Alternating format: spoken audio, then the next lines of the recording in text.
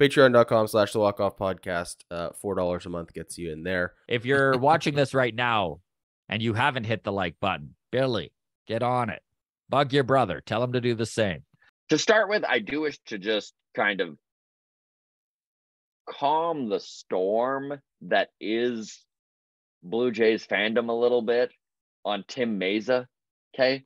Listen, I understand that the last 2 times Tim Mayza pitched was when he got blown up in the wild card game and helped contribute. Contribute was not the reason for, but contribute to the complete collapse of that 8-1 lead they had against the Mariners. And then yesterday, he got hit.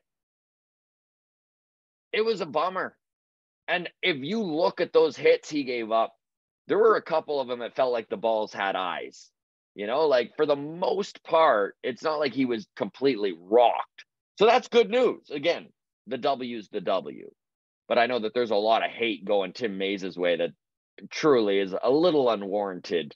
And he is a good pitcher. And you just need to look at his numbers in 2021 to remember he is a very important member of this bullpen and the only lefty back there. So he's going to get the ball. Yimi Garcia. I mean, we brought this up right off the top, right, buddy? 18 ERA, but he's got a W. Got the W. Yep, sure does. Now, on the positive side, buddy, Erik Swanson. Wow. That was fun to watch, man. The dude was painting corners. Yeah. Got those strikeouts. Yeah, good to watch. I feel good about Erik Swanson. I think the bullpen, it was just one of those days. Yeah.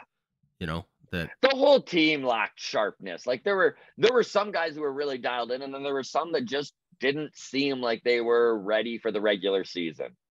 And you don't want to harp too much on game one.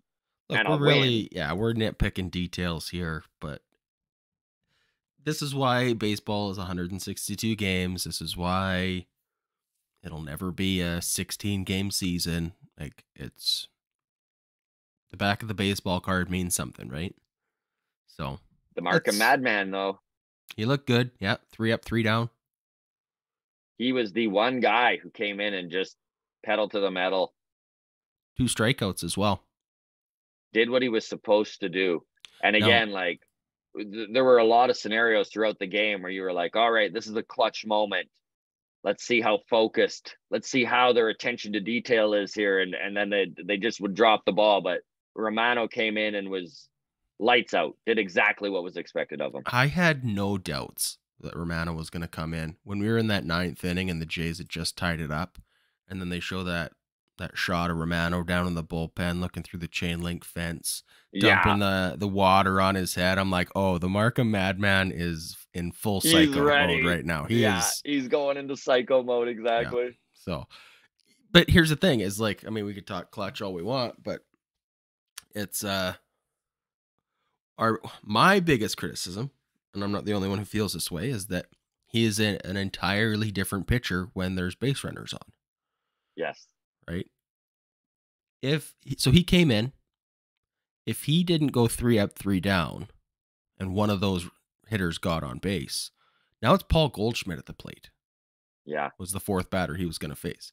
MVP Paul Goldschmidt with a base runner on and these new, like, pick off attempt restrictions and stuff and the pitch clock. I was not looking forward to seeing Jordan Romano with a base runner with new rules against NL MVP Paul Goldschmidt. That felt like he needed a 3 up, 3 down inning or that was over. I had there was no gray area for me in my confidence with him. Was 3 up, 3 down or we lose. Especially with the way that game went. Yeah. So literally every pitcher or every batter he faced felt like a must get. And he got them. So confidence level in Romano right now is 10 out of 10.